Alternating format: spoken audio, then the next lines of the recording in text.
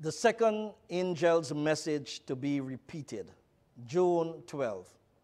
The second angel's message of Revelation 14 was first preached in the summer of 1844, and it then had a more direct application to the churches of the United States, where the warning of the judgment had been most widely proclaimed and most generally rejected, and where the declension in the churches had been most rapid.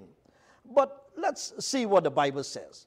In the book of Revelation chapter 14 and verse 8, the Bible says, "There followed another angel saying, Babylon is fallen, that great city, because she made all nations drink of the wine of the wrath of her fornication."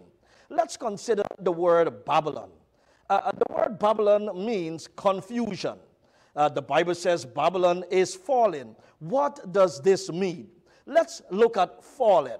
Fallen means to lose authority, or to lose a grip of what you stand for, to lose the grip of your sayings or your precepts. Babylon is fallen, or in other words, confusion has lost its authority or its hold.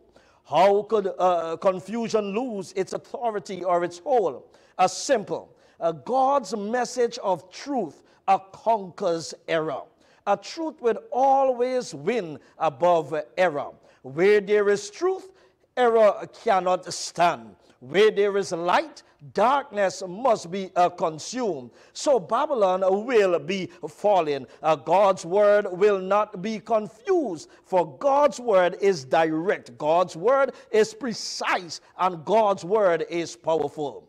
God still has a chosen people who are still in Babylon. In other words, God still has a people who is still in confusion. And before the visitation of his judgments, these faithful ones must be called out of Babylon, must be called out of confusion, that they will not partake of her sins and receive of her plagues.